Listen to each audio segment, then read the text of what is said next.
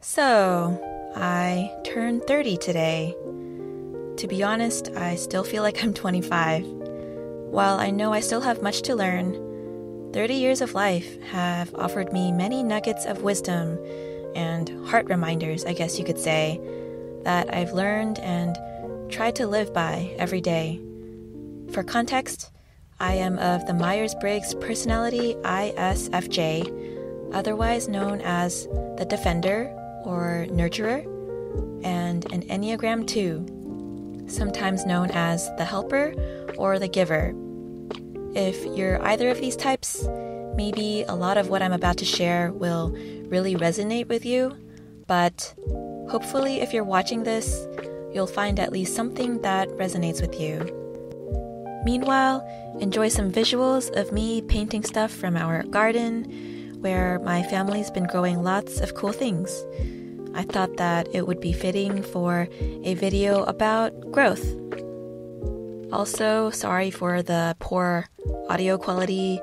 I'm literally recording these memos in my car after work almost every day for like the past 2-3 weeks because it was the only time I could find to discreetly record this. Okay, without further ado, here are 30 lessons by 30. 1. Drive like you know you suck at it. You can never be too careful on the road. My last and worst car accident was self-inflicted. I was driving out of a parking structure, going down a spiral while starting up my GPS at the same time, and I ran one of my rear car doors into the wall of the parking structure and caved in the door. Since then, I've been super careful about not multitasking when I'm driving. I tell myself that my objective is to make it from point A to point B in one piece. Don't get cocky when driving. 2. Don't be afraid of ordering food or paying at the cash register. The service worker is probably more nervous than you are. When I was younger, I don't know why, but I always felt self-conscious whenever I was ordering food. I guess I had this fear of having potentially awkward interactions, and it wasn't until I started working that I realized as a service worker, you have much higher stakes than the customer. So as a customer, you have nothing to worry about. 3. Say no as often as you say yes. Stop being so nice. It's better to be genuine than to be nice to everyone all the time. We're all different people with different preferences, and it's okay to disagree or back out of something that you're really not interested in. By prioritizing the things that are important to you, you're gonna have to say no to some things. 4. Harness your calming, quiet energy. I had a patient's family member tell me once that they really enjoyed my quiet energy, and I realized that my quietness could be a strength amidst a world of noise. 5. Life is too short to be over meticulous or to worry about stupid things no one else will remember in a day. Sometimes I have this fear of committing a faux pas and feeling paralyzed by it when, honestly, everyone else is more concerned about their own issues. And sometimes it's better to tell yourself that nobody is paying attention to you. 6. Do something for yourself every day, no matter how small. Or at least give yourself something to look forward to each week. For me, I like to wind down by preparing my tea for the next day, or watching my favorite YouTube channels in the shower. 7. Keeping busy may be a form of distraction and avoidance of doing introspective, emotional work and self-reflection. You can explore the world as an escape from exploring the world of your mind. Sometimes it's really hard to sit with your own thoughts and work through and process your emotions because it can be really daunting and vulnerable. It's like doing housekeeping for the soul. 8. Before buying something, consider the emotional payoff to cost ratio. Will buying that thing only give you momentary happiness, or lasting happiness? Can you potentially buy something less expensive and be equally or close to equally happy? I find that this mentality helps me overcome any rash, consumerist tendencies. 9. I've learned that gift giving has become one of my top love languages, and I have a rule for giving gifts, which is give something the person never knew they needed, but would spark joy for them when they receive it, or something the person always wanted, but would never buy it for themselves. Also, it can have at least 2 of the 3 following characteristics: handmade, nice, or something thoughtful. 10. Choose which friends to invest in wisely. Invest in others only as much as they invest in you. If you overinvest in someone, be prepared for potentially feeling hurt. 11. You don't have to know the answers to everything. Just know where you can look to find the answers and circle back whenever you need to. 12. Consider whether you're doing something for external validation or for internal fulfillment. If you're also an Enneagram 2 or can relate to people-pleasing tendencies, you might be able to understand this.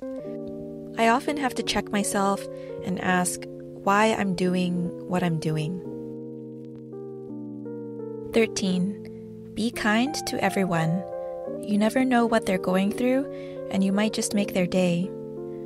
Working in a hospital, I run into a lot of patients in a given day, and being in a hospital is kind of sucky.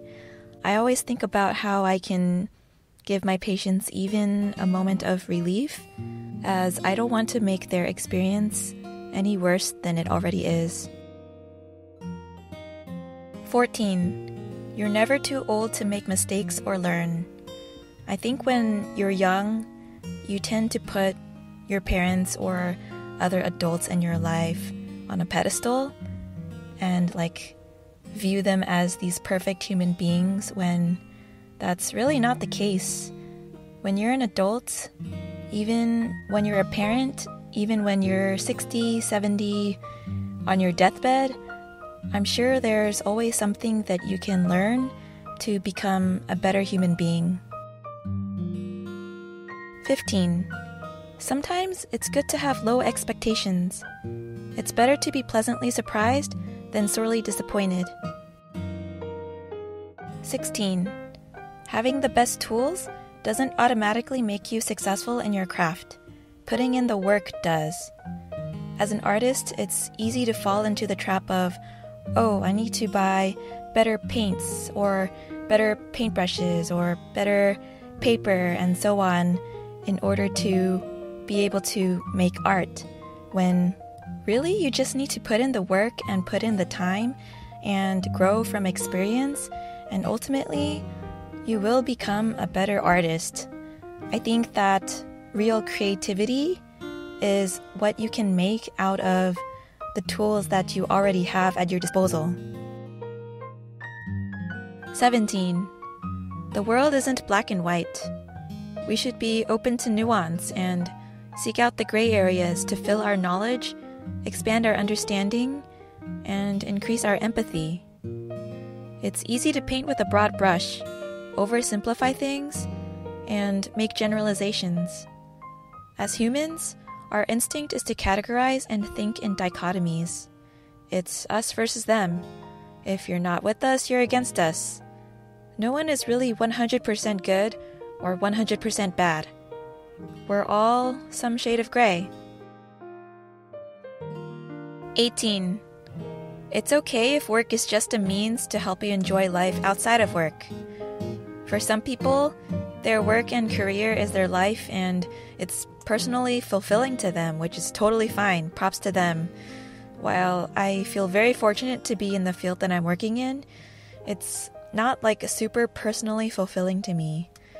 Yes, it's rewarding to help patients, and I enjoy learning and growing professionally, but it's more something that funds my passions and hobbies outside of work, like art, music, exploring, and building intentional relationships with people. 19. Take more staycations. I found that staycations are a very fulfilling and restful use of my time that allows me to relax and engage in my hobbies without splurging a ton of money on a vacation. A coworker once told me, "Don't just rest so that you can work. Also rest so that you can have some fun." There's more to life than just work, and you need to rest enough to even have the energy to enjoy it. 20. Anything can be made an idol. Whether it's work, money, romantic relationships, social status, reputation, your looks, people's perceptions of you, material possessions, your kids. What you devote your attention to can reveal your values, your insecurities, and your unhealthy attachments. Life is about balance and accepting that you never really have full control of it. So, why not put your faith in God, the one who knows best how to orchestrate your life for your own good? 21. Sometimes the goal is just to be good enough. If your goal is to be perfect, then you will always be disappointed and you will never be satisfied. Cue Angelica Schuyler. If you know, you know. One of my favorite YouTuber violinists, Ray Chen, has a quote which says, "Success is self-driven, but it can also be self-given. Find your balance." 22. If you're having a bad day, ground yourself in what you know to be true about who you are. It's more important to be a good person than to be good at your job. Don't let one person's opinion of you define you. Literally, you can do everything right, and there's probably someone out there who isn't pleased. And you know what? That's not your problem. 23. Every opportunity, whether you deem it as a success or a failure, will lead to growth if you let it do so. Sometimes rejection may be a redirection. If I get through the day or gone through a trial, having learned or done something new, then I will consider it a win. 24. One of my favorite animated shows is Avatar: The Last Airbender. My favorite character is Uncle Iroh of the Fire Nation. He's always dropping pieces of wisdom like it's hot. Pun intended. One of his quotes says, "It is important to draw wisdom from different places. If you take it from only one place, it becomes rigid and stale. Understanding others will help you become whole." As someone who has to navigate between different spheres of influence on a daily basis, whether it's racial, cultural, religious, political, generational, etc., I try to stay open-minded, see things more objectively, or at least try to understand where someone is coming from, even if I don't agree with them. It sounds cliche, but I think it's the only way we can live in harmony. 25. Do not fear death, but fear that you have not truly lived, because tomorrow is never guaranteed. Instead of finding ways to live longer, maybe we ought to find ways to live better. Medical technology is a great thing, don't get me wrong, but sometimes I wonder if the more we are fixated on living longer, the more we take the important things for granted. And yes, after watching Puss in Boots: The Last Wish, I was further convicted in this belief. 26.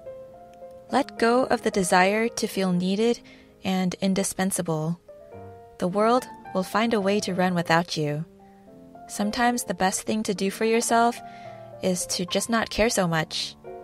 As an Enneagram 2 and ISFJ, I naturally enjoy helping others, which is all well and good, But to an extreme, sometimes I find myself helping others not so much for their sake, but more for my own sake, to satisfy my need to be needed and wanted.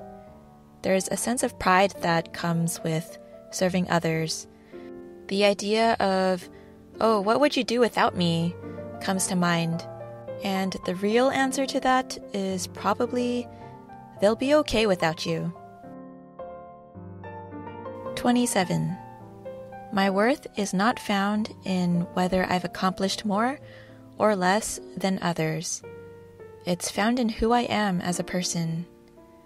I believe that as a Christian, my sole purpose in this world is to extend love to others and point them to follow Jesus Christ. Anything else that I accomplish or fail to accomplish in this world might have worldly significance, but it has absolutely no eternal significance. And I think that's such a relief because it takes the pressure off of having to be super accomplished and basically win man's approval versus God's approval. God loves you and treasures you, no matter how much you fall short or how much you exceed expectations. 28. You weren't created to find your purpose. You were created to serve many purposes. And for that, you have so much to offer to the world. 29. Regret of yesterday and worry for tomorrow are like two thieves robbing us of our energy to do what we can today. It's good to be prepared, but at a certain point, you begin to prepare out of fear, and it becomes crippling and counterproductive. Just do your best. That's all any of us can really ask of ourselves. Last but not least, 30. You are not responsible for someone else's happiness. Let me repeat that. You are not responsible for someone else's happiness. Each person is responsible for their own happiness. You can encourage and try to help someone all you want, but at the end of the day, they're the only ones who can help themselves. Relieve yourself of that burden. It's true. You should do what makes you happy, whatever that might mean to you. And if you don't, are you even living?